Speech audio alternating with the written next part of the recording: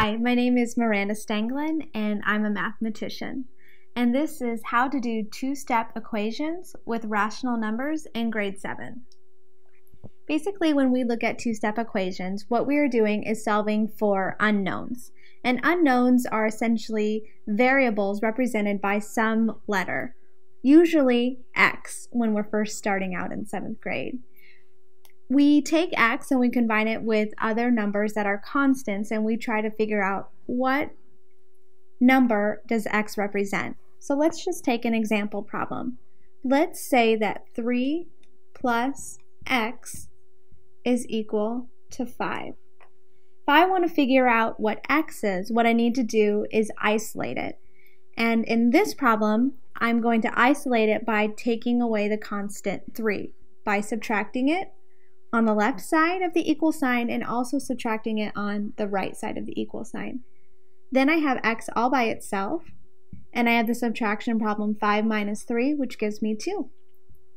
So in this problem, I know that x is equal to 2. X changes from problem to problem. Let's just do another two-step equation.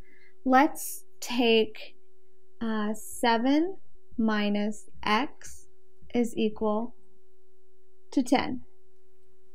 So what I want to do again is isolate my x variable by moving 7 over to the other side. So I subtract 7 from both sides, and I have minus x is equal to 10 minus 7, which is 3.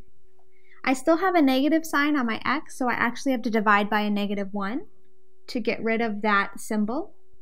And I divide this number by a -1 to get rid of it, and I get x equals minus 3, which is another two-step equation.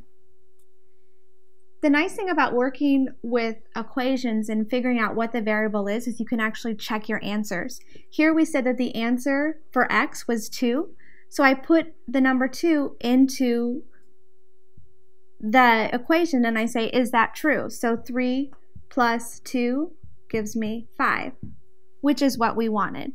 And the same thing over here. 7 minus a minus 3 is equal to 10. When you have two negative symbols, it becomes a plus sign. And 10 is equal to what we needed it to be up here. Another two-step equation is one that involves multiplication. So if we had 3 times x is equal to 15, and I want to isolate x on its own, I divide here by 3, divide by 3, and I get x is equal to 5. And if I want to check my work like I did up here, I take x, I put it in, and I see if it's true. Is 3 times 5 15, which is equal to the 15 that we started with. So this has been a little bit on two-step equations, solving them with rational numbers for 7th grade.